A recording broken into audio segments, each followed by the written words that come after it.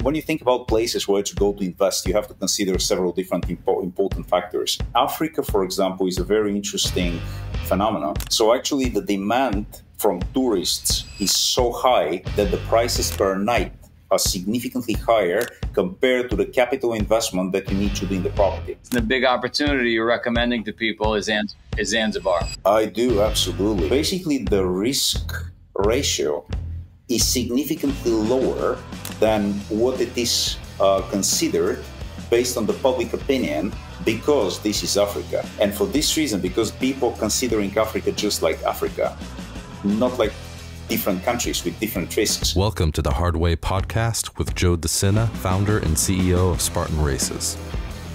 We're teaching you how to overcome your obstacles in your life the same way we teach our 10 million plus Spartans to overcome obstacles on the course, with insight from the smartest, most accomplished experts from every corner of the world. Get ready to elevate your life today. Joe Sena here, CEO and founder of Spartan and host of the Hard Way podcast. I got my buddy Kalojan Georgiev. I pronounced that correctly this time, didn't I? Yeah, absolutely, Joe. How are we doing? Where are you located right now? Right now, Zanzibar, in the middle of the Indian Ocean. You are lucky. Tell us about that before we get into who you are and how you could help everybody that's listening and watching. Tell us about being in the middle of the Indian Ocean. Well, actually, Zanzibar is one of those traditional tropical paradise places like Seychelles, Maldives, Mauritius. Actually, these are the four, pearls of the Indian Ocean. This is how they are known for most of the people. So Zanzibar is just this kind of a traditional tropical paradise, this destination, which is developing very quickly now in tourism, particularly in tourism. Like I would say most of the economy is connected to tourism, like 80% of the GDP. Where'd you grow up? I'm from Bulgaria originally. I got my buddies in town. My buddy Petko, which is for an American a strange name. He's a Bulgarian wrestler. He was on the national team of Bulgaria. So he's at my house right now. Actually, we became buddies. Right. So you're the second Bulgarian that I'm good friends with. Yeah, it is a very Bulgarian name, Petko. Tell me about Bulgaria growing up. The reason I bring it up is I was just yelling at some team members today. I was saying we need to be less American. We need to be more Eastern European. I get really excited. Yeah, I get really excited about the work ethic of Eastern Europeans. And so tell me about Bulgaria. Well, Eastern Europe in general, Bulgaria in particular, are countries which are developing very quickly now, just because of all the changes that happened during the 90s. All those countries are developing extremely fast now because they have to actually compensate a lot. Because what happened during the 90s is that those countries, they lost quite a lot of economic power compared to the rest of the world because of all the changes. And then they're now trying to compensate now. However, they're coming with a very extremely high level of education, and this is helping those countries to be growing so fast. So for this reason, actually, many of the Eastern European countries are actually considered some quite well developing. I'm currently in real estates and hotels, business, etc., like some things like this. And according to some latest surveys, some of the Eastern European hotels are considered one of the best in Europe. So there were actually some survey about this, and best and cleanest and best hotels in Europe are Slovenia, Bulgaria, and all those countries in Eastern Europe, because most of them are new, they're built in a very innovative way, and all the, very, very good focus on details. Push back if I'm wrong. I would argue that the foundational element of these Eastern European countries is the work ethic. People work hard. When people work hard in any economy, anywhere, and they take pride in what they do, you win, right? Absolutely. I fully agree with you. I'm just giving additional arguments on why this is happening. This is happening because they have to compensate now because of all those losses, and at the same time, they're well educated, so they understand why is this supposed to be like this. So why do they have to do it this way? So why do they have to have these work ethics? Yeah, I think years ago, back in the 1980s, I had a swimming pool business. I was a kid. I had a swimming pool business, and I would hire Americans, and I had a tough time with these American kids.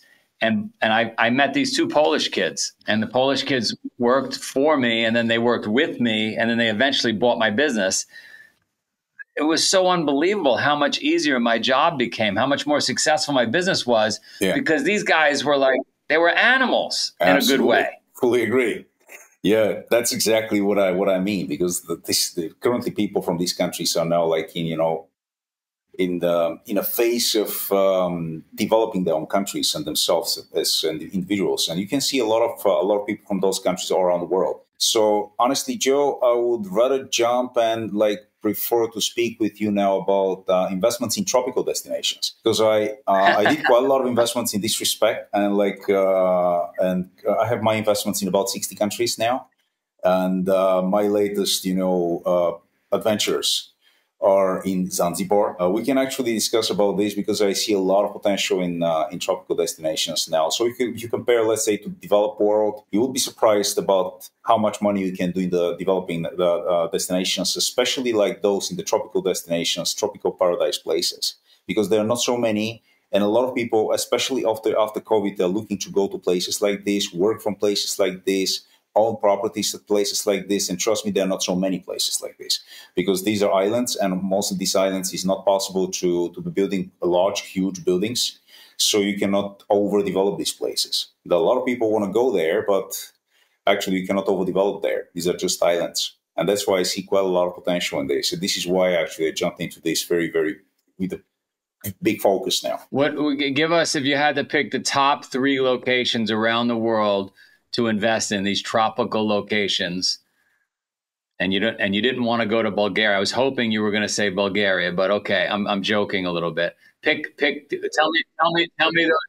Tell me those 3 places. Where would we go? I would rather say that Bulgaria is a bit too late already. Bulgaria is getting very expensive now, and the return on investment, for example, when you think about places where to go to invest, you have to consider several different important factors, like political stability, like young population, growth of the population, growth of tourism, interest for the country, all of those aspects. However, if the country is already very developed and doing quite well, the return on investment, operational income compared to the capital expenses that you do for whatever you invest in, that is getting lower and lower. For example, the average in Europe now is about 3.5%. Germany is about 2%. This means how much money you do out of your investment. Imagine you invest $1 million into a house. In Germany, you're going to make about 2% per year after all the taxes and maintenance. Average for Europe is 3.5%. Average in the US is about 6%. In Bulgaria, you can do about 5%. It's less than in the US, so it's actually kind of very developed now. And then Dubai is really doing well. They have about 8%. And currently, the place where I am right now, it's Zanzibar, is doing about 15 to 20%. So this is a staggering number. It's actually, the reason for this is that this place is currently developing, so there is not enough places developed at the level that people are expecting. But at the same time, the tourism is growing so fast that people are just looking to stay somewhere at reasonable places, beautiful places. But there is not enough. And that's why there is like a window of opportunity, like of about, I believe, about 5 years or something like this, that this place is going to be really interesting to invest. If you compare to other places like this, let's say Seychelles, Mauritius, Maldives, these places are also very developed now. So Seychelles, Maldives, and Mauritius are varying in between 4 to 6, 7%, which is, again, a little bit too late. However, there are places around the world where it's still interesting. Not too late, not too early. You got to grab exactly the moment where you got to go to a place like this. For this, actually, one of the very interesting factors that you can follow is the price of the swap, the CDS, credit default swaps for the countries, and try to compare these to the real cases that have been happening in terms of financial, political instability, so whatever is happening in this country. And what I figured out in this respect is that Africa, for example, is a very interesting phenomenon, because many people don't actually understand the countries of Africa in a proper way, because we always speak about the USA, China, Russia, France, Germany, or other countries. But when we speak about Africa, you would agree that many people just say Africa, right? As if there are no countries there. It's Africa. But Africa is not one thing. Correct. For example, currently Tanzania and Zanzibar, which is Zanzibar and Tanzania is like one federation, similar to the American states in the US. they all have different presidents, etc., but it's like a federation. They are selling their swaps, which is actually something like the insurance risk for the country, at about 404 basis points. This is giving you the insurance risk of the country, kind of. But if you compare, let's say, to Europe, Europe is selling at about 60 basis points, so which is actually significantly lower, 40 to 60. The USA is like 35 or something like this, the price of the CDS. And at the same time, this is like 10 times more. So we are considering, let's say, this place is 10 times more risky. However, in the last about 25, 30 years, nothing political like didn't happen there, like any kind of expropriations or anything like this. And at the same time, one very important aspect is what is the debt to GDP for a particular country when we're considering this. For example, in the US, you have 124%, which is debt to GDP now, or something like this. In Europe, it's something like 60%. And this country here is having 40 to 44% in between the different countries, years. So basically, the risk ratio is significantly lower than what it is considered based on the public opinion, because this is Africa. And for this reason, because people considering Africa just like Africa, not like different countries with different risks, I think there is a lot of potential in this domain. And I call this for myself the bungee effect in finance. Because, in the bungee, you have this, the reward in bungee is coming from the emotions and from the adrenaline that you're going to get. This is the reward. And the risk on the other side is the risk of something going wrong. So the risk reward in bungee is improportional, which is happening also in some countries, because sometimes there is an improportion, because we consider that in finance, risk reward is always connected, right? The higher the reward, the higher the risk. But not always like this. In bungee, it's not like this, for example. You have a very high reward, a lot of adrenaline, right? For a fraction of the risk, because actually the risk in bungee is really low. So this kind of effect you can try to find in finance if you drill deeper into the specifics of any particular country. And in this case, I see a big potential in this country and a few others. So particularly Zanzibar. That's why I developed here 2 resorts, and currently I'm building a village. I'm building a small town with a school and a whole environment, because I see a big potential of growing in this place. What would somebody spend right now if they were to go to Zanzibar? How much would it cost? How much? Well, Zanzibar is, how much would it cost? If you're coming from the US, probably your ticket would be economy, maybe something in the range of about $1,500 to $2,000 return, something like this. $2,000 flight. What does a meal cost? What does a meal cost? Something like a meal. $20, $30. How much is a hotel night? Well, this is a very open question, like anywhere else. If you go to the nice properties on the beach, it can vary from, let's say basic property on the beach would start from about $100 per night.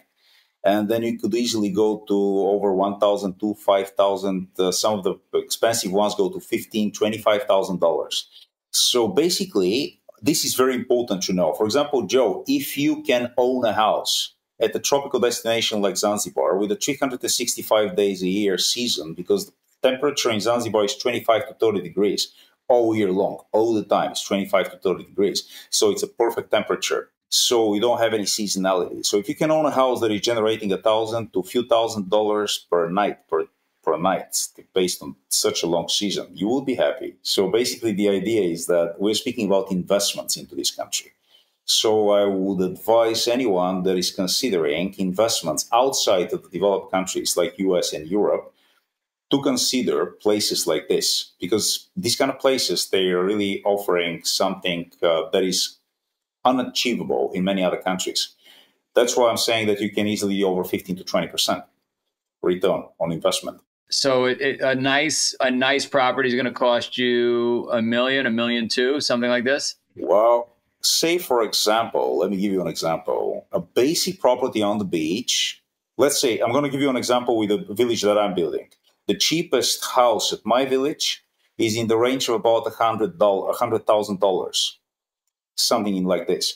This house is going to be generating for you as an investor about $20,000 a year net. Basically, this house we are renting for $200 per day, minimum. So it's minimum $200 per day. And imagine, because I have a management company here, we're managing all these houses and everything in the village, in between the resorts and everything. So basically, this is the mathematics. You do $200 per day for a property of about $100,000. How in demand is there more demand than there is supply? Of course, otherwise the prices wouldn't be like this. So actually, the demand from tourists is so high that the prices per night are significantly higher compared to the capital investment that you need to do in the property. You can still build cheap because there is not enough. And at the same time, when you're renting expensive just because there are many tourists that they don't have anywhere to sleep, because actually the growth is very, very significant. That happened actually around COVID. When COVID hit, Zanzibar became extremely popular because it was one of the very few places in the world that were not closed. Actually, you could go anytime, and it's like permanent weather. I think it was similar in Miami, by the way. Florida was like kind of open during COVID time, all this period of time. Very true. Yes, very true. All right, so you've got the Bulgarian mindset, the Bulgarian work ethic, and you're running around finding these amazing opportunities. And the big opportunity you're recommending to people is Zanzibar. I do, absolutely, because as I already mentioned, I have my businesses in over 60 countries, but currently I'm actually based in Zanzibar. I have my family, my little daughter here, and my wife is here, and she's going to school at the end of our beach, which is just here behind me. It's a wonderful place for growing kids because they're all the time outdoors and nice weather, nice everything, beach, lifestyle. And we have a British international school, which is like 10 minutes away. And currently we're building our own. We call our own school Green Minds Innovate. Green Minds Innovate is actually kind of like self-explanatory.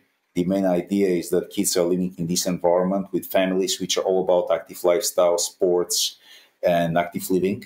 And at the same time, we are part of the reality now. So it's a very innovative environment where we're innovating in green technologies. So basically, that's the main direction of our existence here. I'm going to hook you up. I just recently met with a group that's built a 2-hour online learning program.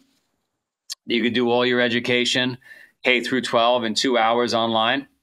They're getting kids into Stanford. The scores the kids are achieving are much better than in school. And then you have 6 hours to do much better things like learn how to build a business, learn the arts, do your sport, etc. So I'll connect you with this group if you'd like. Lovely, of course. I would love to have these kind of innovative systems because I see that what we do here is also giving good results.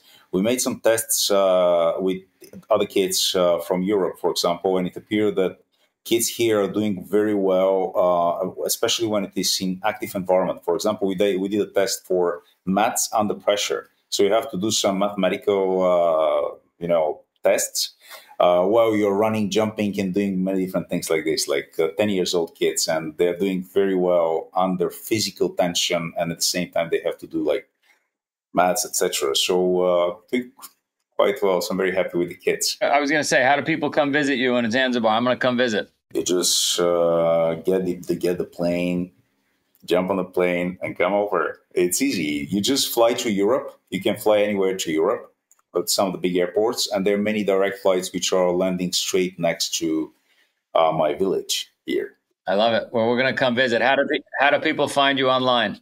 I have several different developments here. So one of my main resorts is called the Nest Boutique Resort. And there is another one called Kinazio Pepo, but the newest development is called Ankaya Village. And in Ankaya Village, people can be buying villas, but we also, by the way, do fractional sales, which is another way of opportunity for investments, because it's like something that might be, interesting for especially people that are more like into jumping into quick investments, because you can do intraday trading with this, which you can actually buy and sell real estates like in real time. So that's the idea of fractional investments. Thanks for coming on. You're awesome. I'm definitely coming to visit. I'm bringing the whole family, so make room. Yeah, lovely. Just let me know. Would love to, especially if you like different sports. We already have like big gym, calisthenics parks, water sports, everything that you can imagine. Stables, we have amazing Frisian horses, like everything that is all about sports. So here's a question. Everybody that's listening thinks that you're an absolute madman. You've moved your family to Zanzibar. You're working like a maniac. How do you balance it all? Well, I wouldn't really say that I'm working like a maniac. I think that we really have time for everything. So what I do is that I normally sleep about 6 hours, and then I wake up quite early in the morning. I wake up at about 5, and here the day starts really early. At about 5:30, the day starts until about 7 p.m. So when I wake up at about 5:30 until noon, I don't do any business. This is only personal time for me and for my family. So what we do, we have special meditation in the morning because we have this blue light walking on the beach because we're collecting this blue light from the sun in the very morning. It's actually super healthy. And then we do these breathing meditations, etc. Then we are running on the beach. Then we come back. We take the horses and the dogs. We are running with the horses. We go swim with the horses. Then we go for kite surfing. And then we go for the gym. This is actually the traditional stuff that we normally do in the morning. And this is until noontime. And in the afternoon, I start working. And we still play with the kids when they come back from school. But essentially, what I see, sometimes people ask me, but Kalo, when you are actually doing so many hours of training and so many hours of family time, then why do you work at all? The reality, I see that there is plenty of time because I'm not losing time in the car. I'm not losing time traveling somewhere, or I'm generally not losing time because I'm trying to focus on the most important things that make me happy. And for this, actually, I developed something that I call the 7 components of happiness of Kalo. This is for me. These are the 7 most important things in my life where I want to be sure that I'm investing 99% of my time and efforts. And doing this, I see that I have plenty of time because when I sleep for 6 hours and I have another 6 hours for me and my family in the morning, these are 12. And I still have another 12 hours to work, Joe. So it's actually quite a lot of time if you're not distressed and distracted. Because very often you go after the dreams of others or some other things where we're just losing time. But in this particular case, if we're really focused on what we know that is important, we really have time. So I don't struggle for time. I have time for everything. I love it. All right. Well, we're going to come visit you. I'm glad we had this talk, and Zanzibar is now on my list.